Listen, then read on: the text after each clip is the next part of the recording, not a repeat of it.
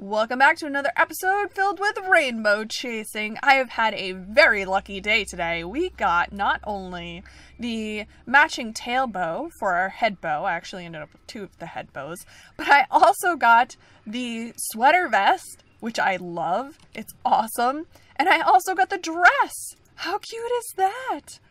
So I think now we're missing pants, maybe shoes. But there is also a saddlebag and a saddlebag pet that I cannot wait to get. I'm so excited. It looks like a rainbow. Oh! But we've had such a lucky run today. I'm very, very excited. We, of course, got some food as well. But to get the dress and the sweater back to back and the bows, and I think that's so cool. There's our lucky Clover from last year. Time Gazer's pretty happy too. I think he's my lucky charm. Previously on Stable Stacy, we helped Freya with her homework. Part of that homework was taking pictures of animals, and there was another animal she wanted us to investigate in the bushes. Well, we didn't find the animal, but we did find a snake skin, so she asked us to come over here and get some more information about it from Miss Amelia, who's great with animals. A mysterious snake skin. Hello, Nova. Sorry, what's that you said? You're looking for a snake? Sorry, but before we start talking about snakes, do you think you could help me pick up these books I just dropped? Thanks. Oh, Amelia, did you drop them or did you throw them in the air without any care? Books, books, books, books, books. Done. What luck that— oh, look, there's a puppy. I didn't even notice. He freaked me out a little bit. What luck that you dropped by and could help me out. What kind of snake was it that you're talking about? We only found the skin. So Freya saw a snake and you found this snake skin? I can't say what kind of snake it is just by looking at the skin, but it's probably a grass snake of some kind. As far as I know, there aren't any snakes on the side of the island where the Sunfields farm is. But hey, Freya can borrow some books from me, which she can use to help her write about snakes. There are lots of lots of snake facts in them. I've got plenty of really good books. Snakes Alive, From Frogs to Crocs, or maybe this one here, The Reptiles of Jorvik. Freya is most welcome to borrow them all since I'm not using any of them right now. Maybe you'd like to take them to her for me? Great, good luck with the homework help. Oh, thanks, Amelia. Super nice. You've been gone ages. I knew you'd come back even though Casper thought you wouldn't. What did Amelia say then? Tell me, tell me, tell me. Why have you got like 1,000,000 books with you? Amelia thought we could find everything we needed to know in one of the books. Can I have a look then? Look, there's a chapter about how to build a snake trap. Imagine building one and catching the snake I saw. Please, can you help me build a snake trap? Please, please, please. Here it says that we need a mosquito net and a stapler. I know Dad has bought loads of mosquito nets to make new mosquito-proof windows with. He won't miss it if we borrow just a little. I'm sure there's a stapler somewhere as well. Maybe it's over by the mosquito nets. You can check. Over by the mosquito nets, which are— where? Aha! There we go. Oh, mosquito net 1 of 2. Oh, a stapler. Perfect.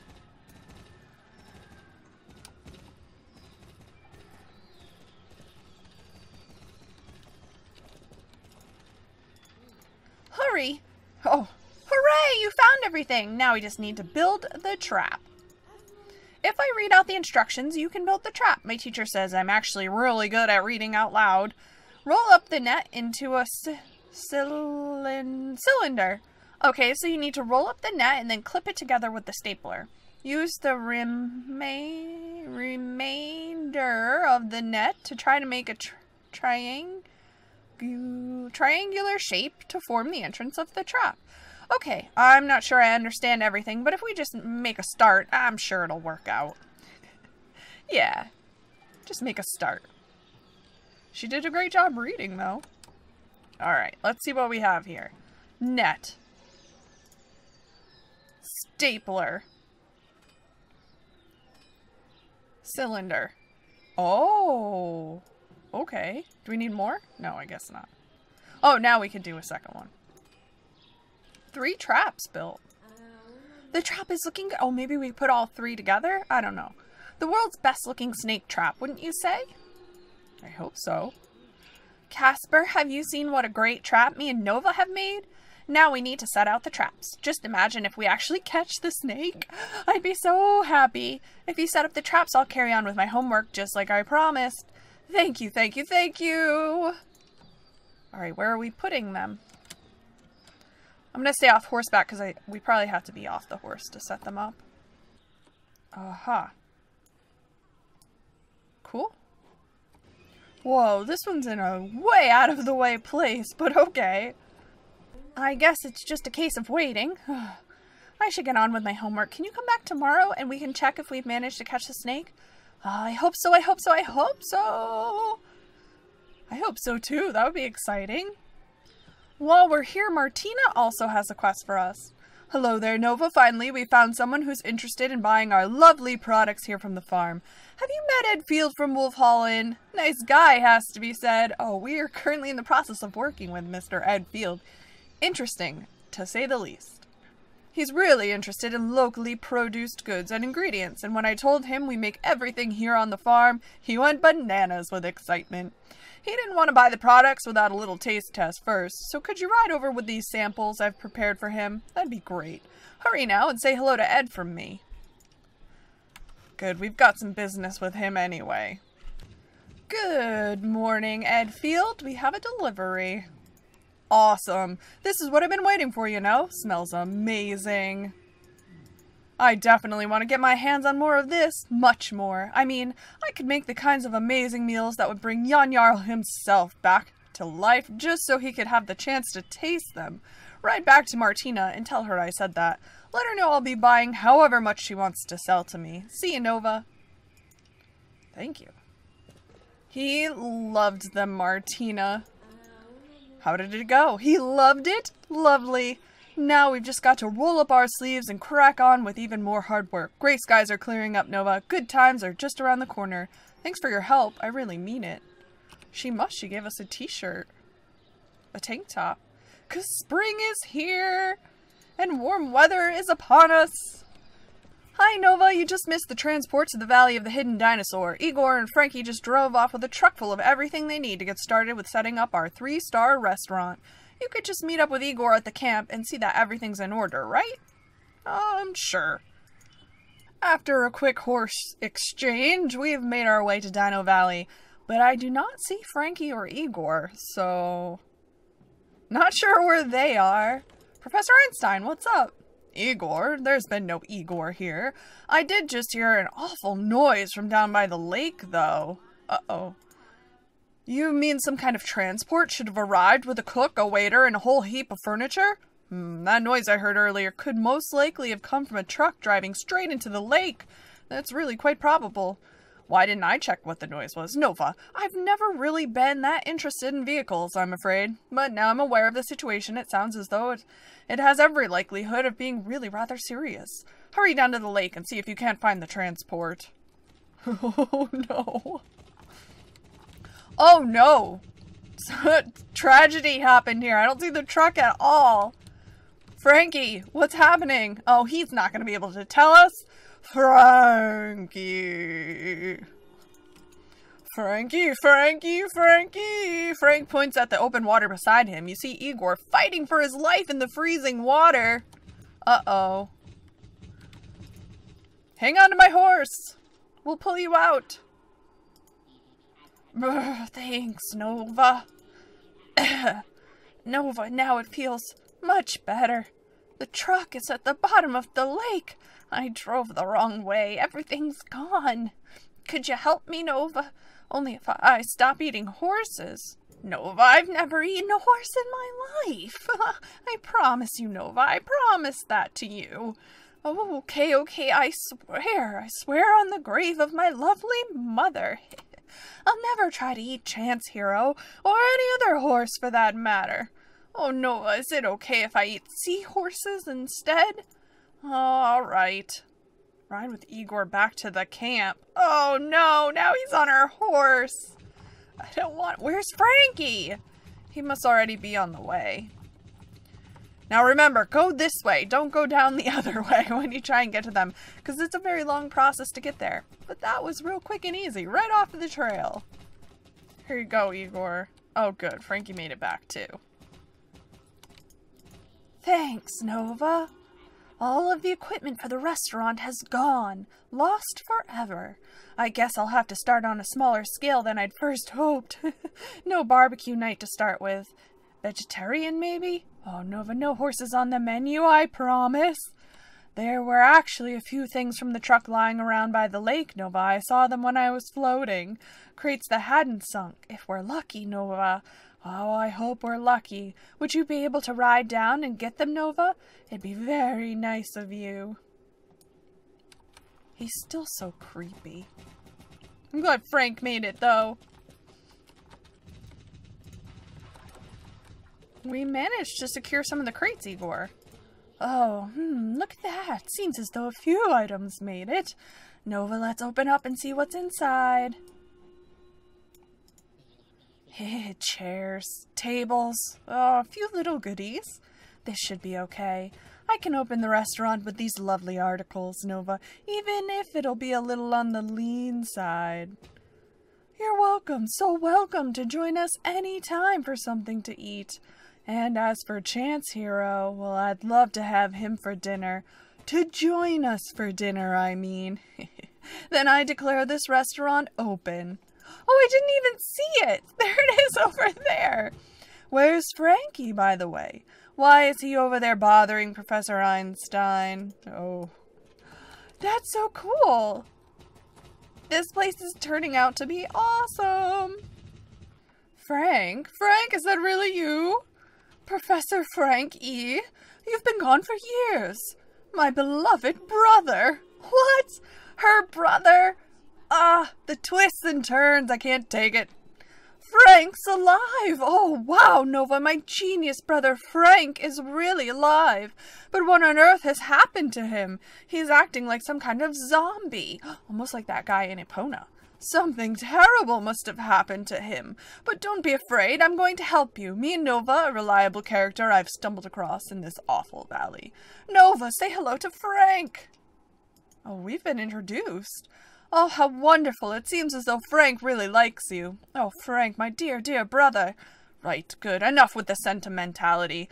No time here for feelings. It's time for me to call in all the favors I'm owed by my colleagues at the university. I'm going to make sure that we get a delivery of all the very best and most advanced medical equipment available.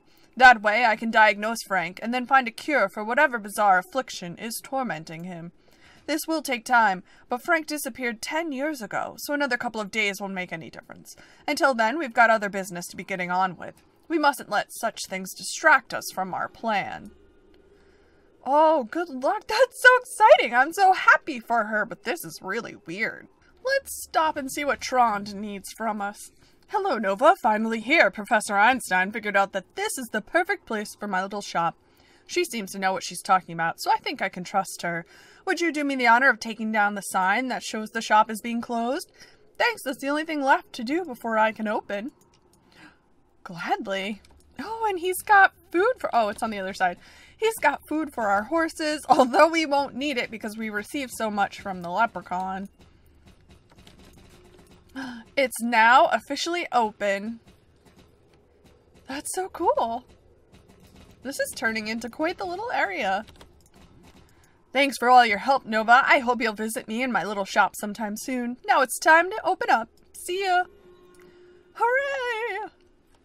Oh, well, Nova, there's nothing we can do to help Frank right now, so there's no point wasting any time thinking about it. You've no doubt already concluded what the next logical step of our plan is, No? Okay, I'll explain. We've already built facilities for horses here, so clearly the next step is to ensure that there's something for horses and their riders to do. I hear that races are very popular, which means the construction of a race course has a very obvious place here in our plans. A race course which is both challenging and fun. Yes. Nick had an idea, which was surprisingly not that bad. He said we should try to create a race course which gets people more interested in learning about science and nature at the same time as racing, with a combination of fun, some kind of learning, and sport. Then nobody's thought of it before? I know it'll be an international super hit, as Nick puts it. Ah, well, enough with enthusiasm. First, we need to work out that the route I've already calculated doesn't include intolerable risks for the riders. I want you to ride out onto the ice and make sure there are no more than 3 deep cracks along my proposed route. Mostly just a mere formality. They're very simple calculations, but you know as well as I do at this stage that we can't take anything for granted when probability is involved. So, there we go. Off with you now. Ooh, so we're helping plot a race course. That's exciting. And she wants no more than 3 cracks along the way. Examining the ice. No cracks here. Phew. Ooh, we found a crack in the ice. Ooh. Oh, it's right near the ramp. We've been running over that crack how many times? That's probably why it's cracked. Ooh. We have to tell her bad news. That's our 3rd crack.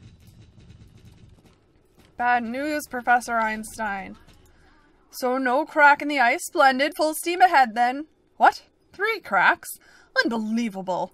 Oh, well, I suppose I'll just have to go over my calculations again and determine a new optimal race course. While I'm busy with that, there are lots of other things you could be getting on with before we open up the race.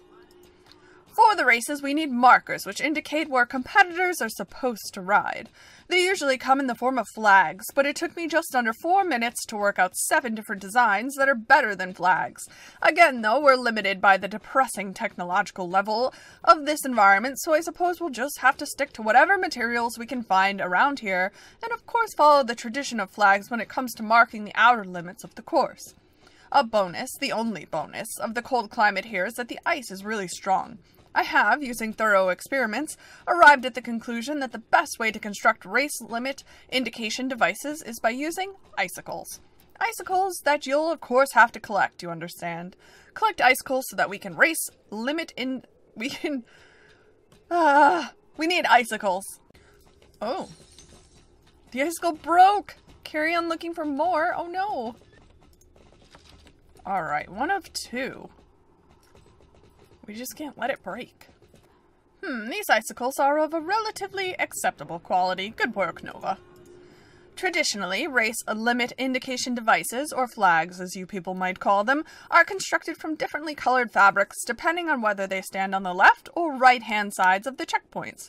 Far from optimal if you ask me, but I suppose we have to consider how regular racers aren't as rational as you or I, and may struggle to see the obvious advantages of a multi-dimensional matrix structure where, with a mere glance, the flag shows everything from optimum speed and angle to the current longitude and height above sea level. People are usually very narrow-minded and not open to new ideas, Nova. People make me sick. To construct our race limit indication devices, we need appropriate material. I've noticed that there's a variety of lichen in different colors here in the valley. Collect the white, black, and red lichen. Hurry up! So we need moss.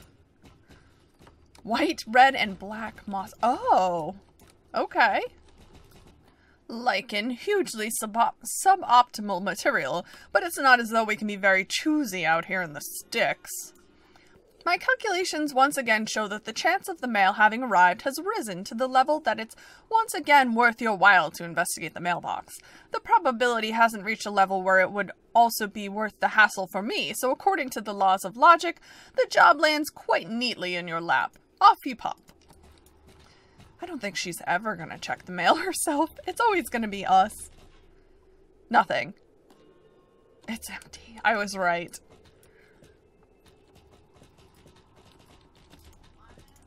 No mail? Thought so. You thought so? Then you asked. So she needs us to do some more daily quests and raise our rep so we can continue working on the racetrack. I appreciate you guys hanging out with me today. I hope you enjoyed the video. I'm gonna keep working on my rep here in Dino Valley, among other areas. Gotta work on that sun circle. And also chase some rainbows, because I really want the rainbow pet bag, saddlebag pet. And the saddlebag itself with Tron's face on it. It will be lots of fun. So I hope you guys are also enjoying the event, and I will see you next time. Bye!